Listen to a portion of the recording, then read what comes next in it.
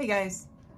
So I can talk a pretty good game about being brave and painting over things that I'm not going to keep and I'm not sure what to do with.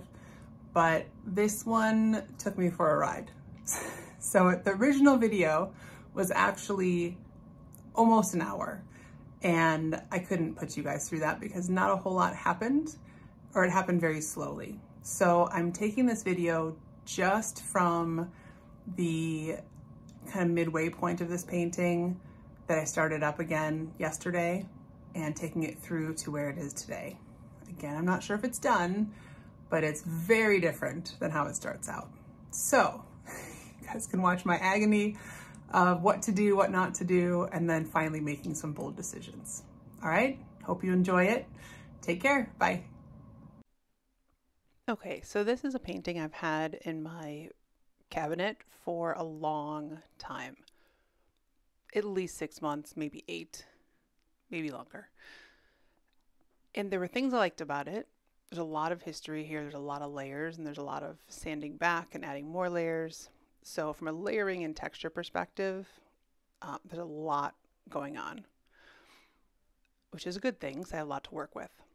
But I've been too chicken so far to touch it because I didn't want to mess it up, right? Same old story. I think a lot of you guys can relate. That fear of messing it up, even though I didn't like where it was, I finally got the guts to take it forward yesterday.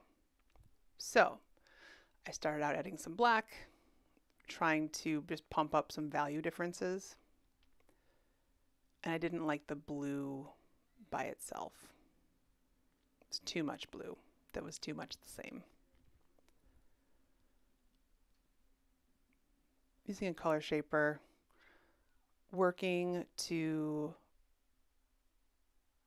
just keep some things interesting, but also tame it down because there's so much going on that I also felt it was too busy. So blending some of the black into some of these areas, I thought would also help tie things together.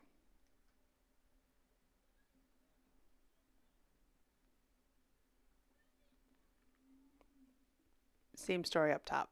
I'm adding some white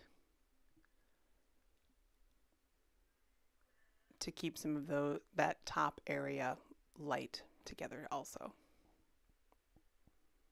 Cohesive, that's the word I'm looking for. To make it more cohesive.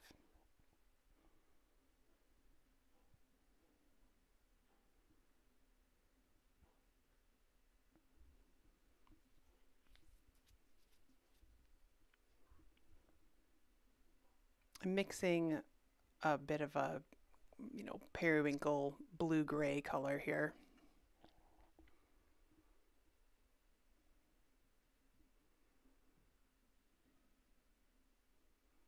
The painting right now is very far from most of my current color palette, so I'm mixing some colors to bring it closer to my current work. Again, to try and increase the cohesiveness.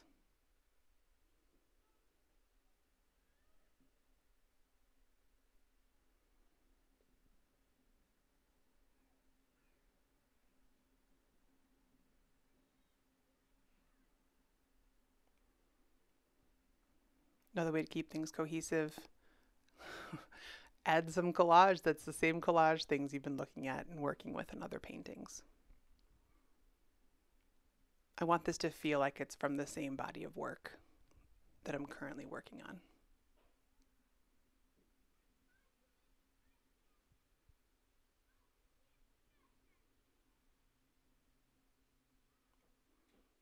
One of the things I wish I had done differently with this painting is when I went back to it to start it up again yesterday, I didn't start with a huge, bold move. I think if I had done that, it would have made the rest of the painting come together faster. As it was, I did things a little bit at a time, which didn't give me a whole lot to go on for my next decision. So all my decisions felt hard or harder than normal. I overthought things. I didn't have as much to react to, of new content to react to. So I just kept adding small pieces and small painted areas. So hopefully next time I'm brave, I'll be even more brave and do something big and bold first that then will help guide me in how I put down other features. That piece I just added right there, that's actually from a paper paint palette.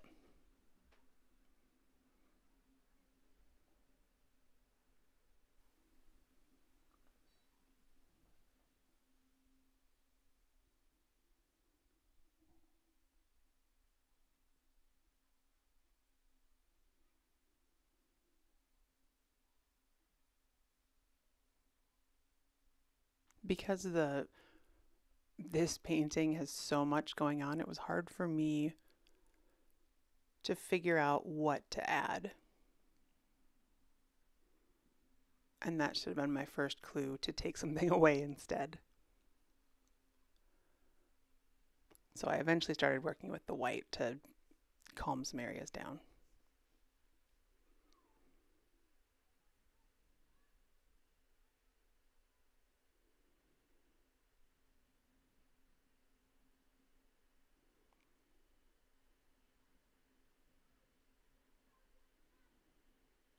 I mentioned before, this is a cradled wood panel.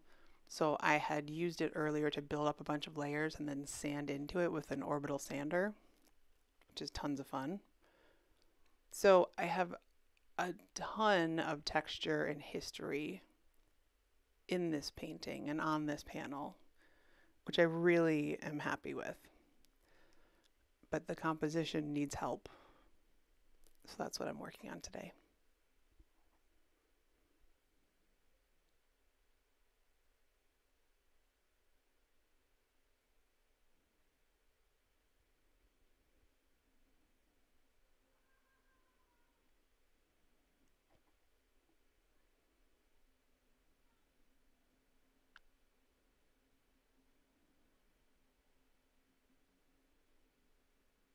Just experimenting with my color shaper, seeing what happens if I try to pull some color off when it's not quite dry.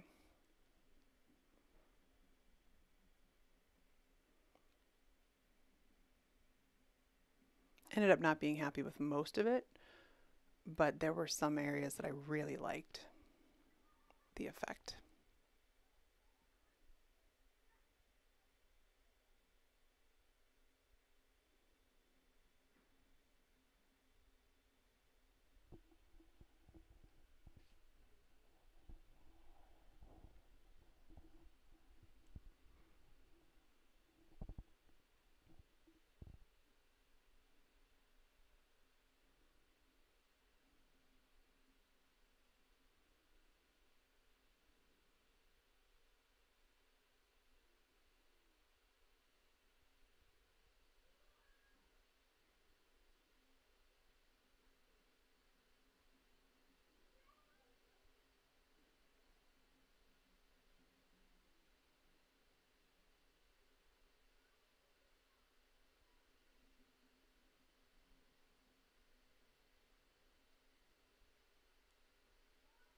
Interesting thing in painting is there are sometimes you add things to have more, but when you want to have less, you still have to add things.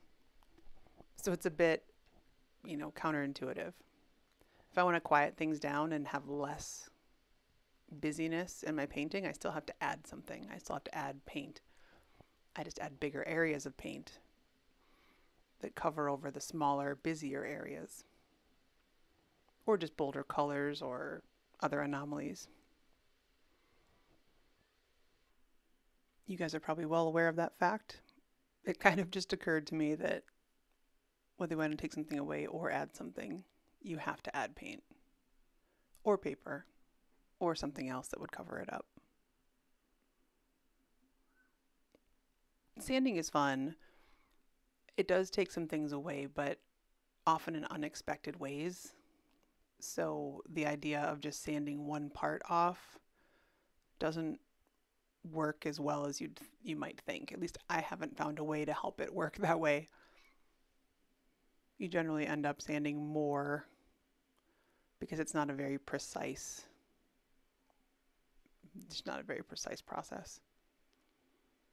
At least the way I do it.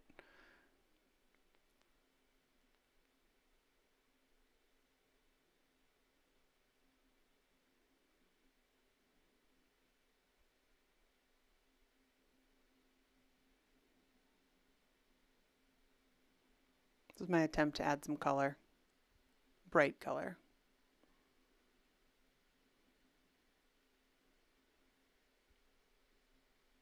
I spent a lot of time mixing different blues for this project. Some green blues, some dark blues, some black-ish blues. And I'm using these now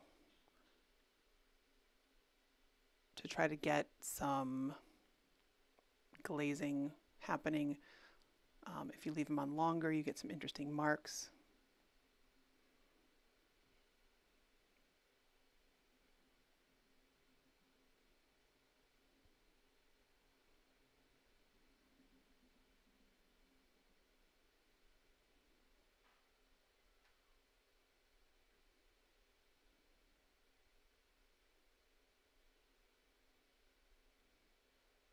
It's funny watching this back, even though I did this yesterday and today, I totally forgot about that area of stripes that I was trying to add in. Everything that could have been but wasn't has been forgotten.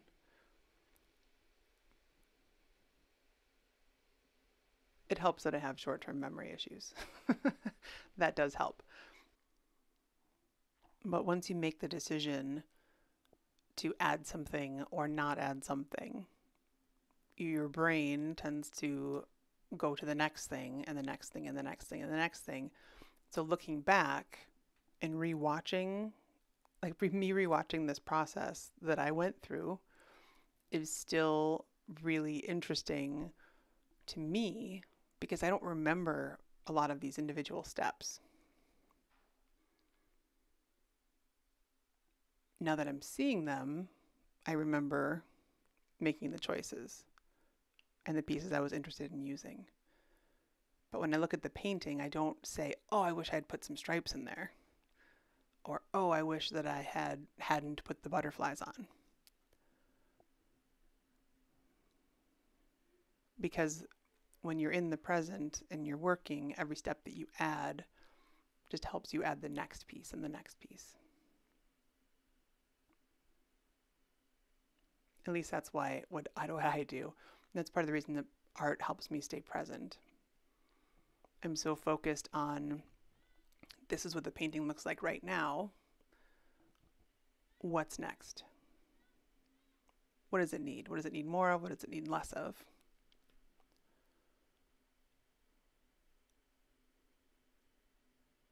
In this case, I decided it needed more circles. Can you really have enough circles in a painting? According to me, probably not.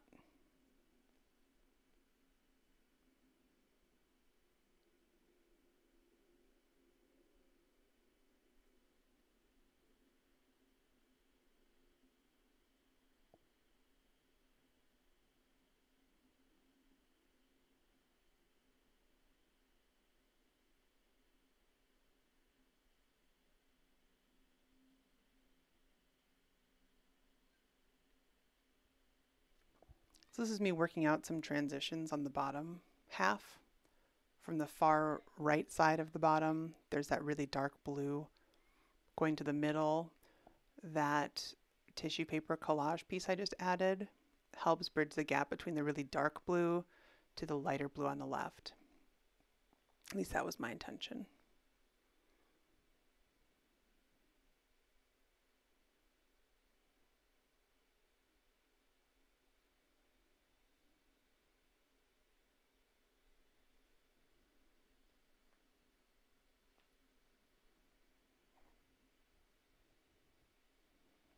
Doing a bit of glazing just to pull up some colors, make some brighter areas.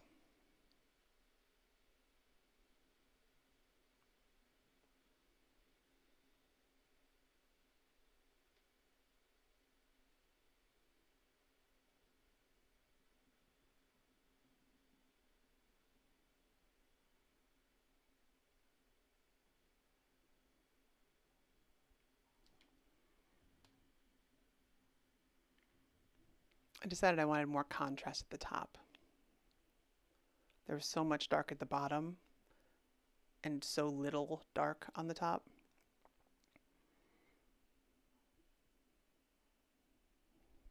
So I'm using that piece of collage tissue paper as a guideline to color around those circles with black.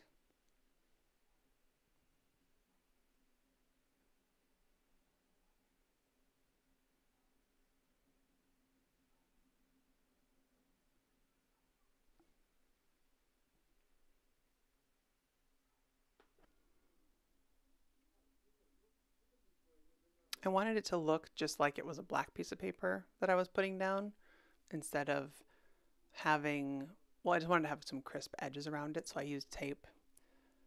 I used a little bit of gloss medium to seal the tape so that it wouldn't bleed under because there's so much texture here. And that helps me keep some really crisp edges.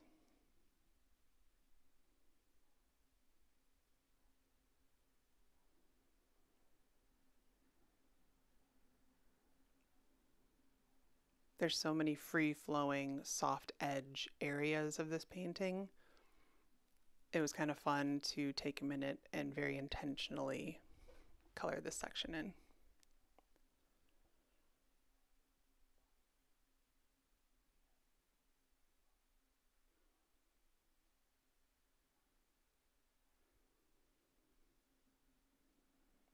I do have two circle collage pieces right next to each other. I wanted to make sure they were different as well, so they're kind of the inverse color situation, and also they're different in scale. Not hugely different, but different enough that it's still a difference.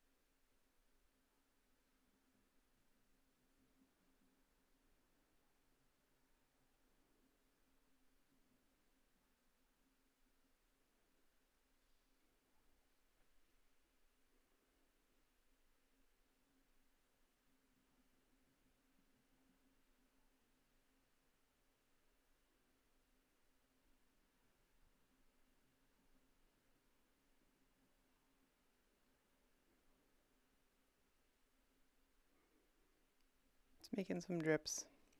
It'll be a very mysterious reveal once I put that down. There you go.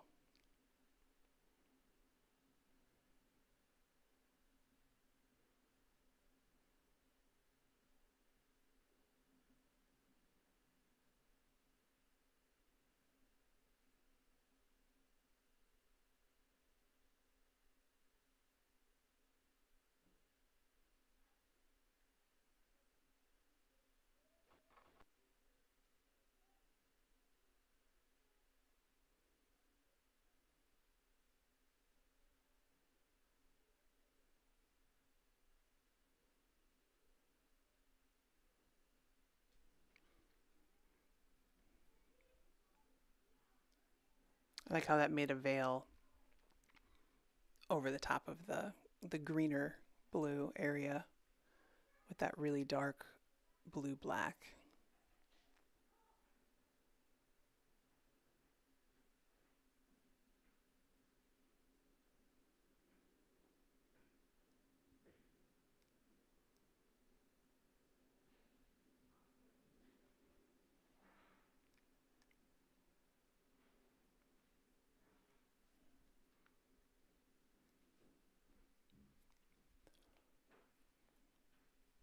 Even though I've made some changes, I'm really just making small changes here and there. The changes all definitely add up, and I've added a lot more interest than was there in the beginning.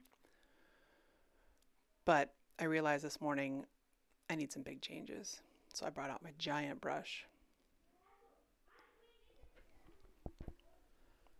My giant brush gives me the opportunity to really cover things up quickly and make big, bold changes.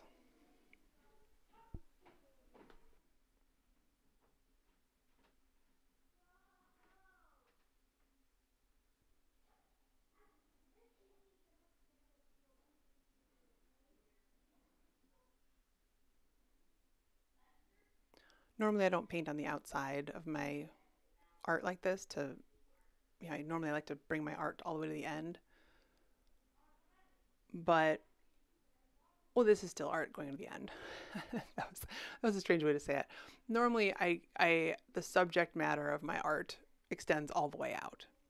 But I wanted to try this today as a way to do a couple things. One, I get to keep some of the areas that I like a lot, even though they're busy.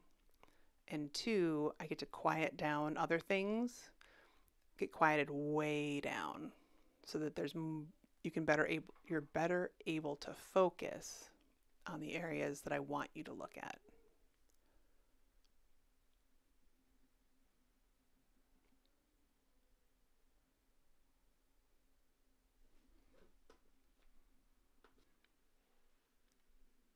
I'm pulling some of the paint up with the paper each time because I want to be able to control how opaque the white and these cream colors are.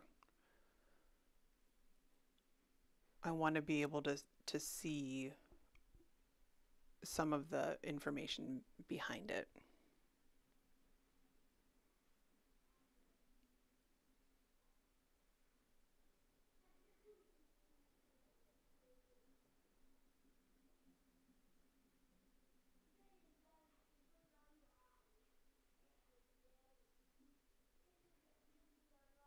I really enjoyed making the shape. I definitely finished some of this outside of this video, so you'll see at the very end what I was left with when I was done making the edits that I made after this video stopped.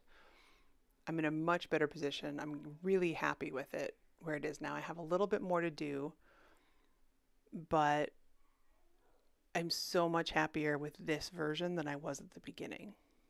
The one at the beginning felt too busy and just very unlike me. This one feels like new Jackie, right? So it has lots of Jackie elements, but also with this, so much white on here is very different for me. But I really like how it turned out.